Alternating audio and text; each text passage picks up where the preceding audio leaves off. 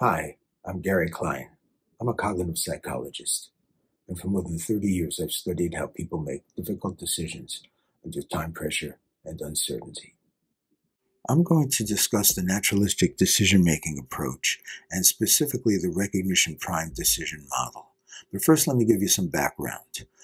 There were classical theories of decision-making dating back to the 1950s and 60s, and the research had used undergraduate college students. The students had performed artificial tasks in controlled settings.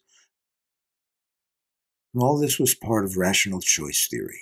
And theory said, in order to make good decisions, you gather all the necessary information, then you generate several options, several courses of action. And you also establish a set of evaluation criteria, and you use the criteria to evaluate each of the courses of action in order to figure out which one comes out ahead. The one with the highest score is going to win. That's your decision, and that way you can make optimal decisions. My colleagues, working in the area of naturalistic decision-making, we began our efforts in the 1980s. We began to question that theory because we were looking at how people made decisions in natural settings, in real-world settings, under time pressure. We studied firefighters, police officers, military commanders, nurses, child welfare workers, and many others. And what we found was, in these settings, there were a number of features that weren't captured in a laboratory. There was lots of time pressure. There was also high stakes. Many of these decisions were life and death decisions. You can't replicate that in a lab. They usually involve multiple players. The settings were dynamic. They kept shifting, and there was lots of complexity that had to be managed. There was also a great deal of uncertainty that had to be managed. There were organizational constraints that had to be taken into account. The goals, you didn't have well-defined goals. The goals were vague, and they were shifting.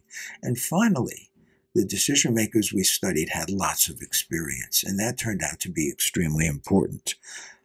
Prime group that we studied was, we did our initial investigations with firefighters. And my team studied expert firefighters. They had about 23 years of experience on average. We studied 26 of them. We studied not their easy decisions, but their tough ones, the critical ones, the ones that were really challenging. These were context-rich situations, and they were dynamic. They kept changing at an average of about 5 changes through an incident, plus lots of time pressure. 78% of the cases, they made the decisions in less than a minute, and the consequences were real. And the first thing that really struck us, I remember the very first interview that I ever did with a firefighter. I said, I'm here to study how you make decisions. And he looked at me and said, you know, I've been a firefighter for 16 years. I've been a captain for 12 of those years. And all that time, I don't think I've ever made a single decision. And I looked startled. I said, what do you do? And he said, it's just procedures. You just follow procedures. Well, that wasn't what I wanted to hear because I was there to study decision making. So I said, can I see your procedure manual? And he said, we don't have a procedure manual. It's not written down. You just know.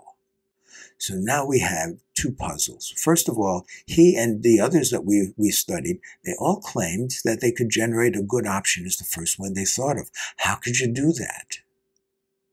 And then the second puzzle, even if you could do that, how can you evaluate one option except by comparing it to the others? But we had carefully collected interview protocols, and we looked at went through our transcripts.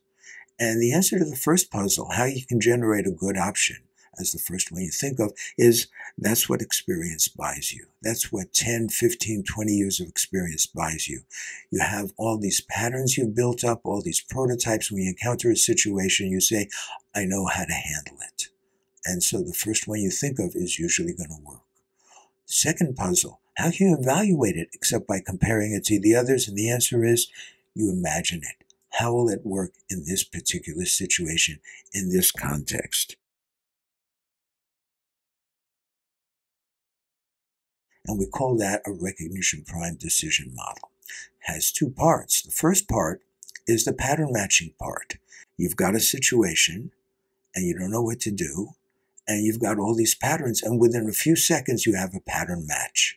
And that tells you the kinds of cues that are important, so you know what to pay attention to. It tells you what to expect, so your actions can be smooth. And if your expectancies are violated, that tells you maybe I've misidentified the situation. It tells you what kinds of goals you can pursue, and it also suggests a set of actions that are likely to be successful. So that's the pattern matching part, and it happens right away. Second part is the evaluation part. And this is done by mentally simulating, by imagining the action. And you do that one action at a time, like popping a DVD into a player. So here's an action. Let me play it out in my head. Oh, it'll work. Then you're ready. You can swing into action. If it almost works, then you can modify the action. And if you can't find a way to modify it to make it successful, then you say, forget that one, let's go on to the next one until you find one that'll get the job done. Let me give you an example. The example is a Miracle on the Hudson. Back in 2009, this was an incident where a U.S. Airways flight taking off from LaGuardia hit a flock of geese, loses power in both engines. And Sullenberger, the captain, the decision maker here, had about 3.5 minutes after he had the bird strike until he landed on the Hudson River. How did he make his decision? Well, option A, the obvious option when in this situation, you return to the airport. And so he tells air traffic controller, vector me back to the airport. And while they're doing that, while the air traffic controller is doing that, Sullenberger decides, no, that's too risky. I'm not sure I can make it back in time. He rejects that one. Option B, he's headed west. Headed towards Teterboro Airport in New Jersey.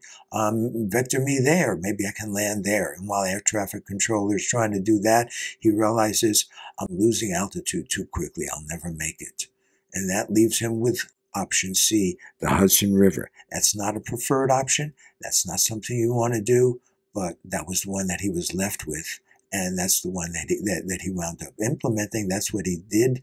And he landed on the Hudson, and he landed safely, and no one died. So that's how he made the decision. Here's how he did not make the decision. He didn't set up a matrix with the different options and evaluating them. He never even bothered to try to do that. So the key features of the RPD model, recognition prime decision model. First, it's a blend of intuition plus analysis. It's not just intuition. There's also the mental simulation part. Second, the first option that an experienced decision maker generates is usually workable. They're not randomly generating options. Third, it's a model of satisficing. I want the first option that'll work, not the best option. Fourth, I'm evaluating them by mentally simulating them, by imagining them, not by setting up a matrix. Five, I'm trying to improve the options as I'm doing the mental simulation rather than comparing them and contrasting them. The focus of this model is on situation awareness. It's not on the courses of action. Once I know what the situation is, it's usually obvious what to do. And finally, this is a model of a decision maker primed to act, not someone waiting to complete the analyses. I hope you enjoyed this video. If you have any questions, please get in touch with us.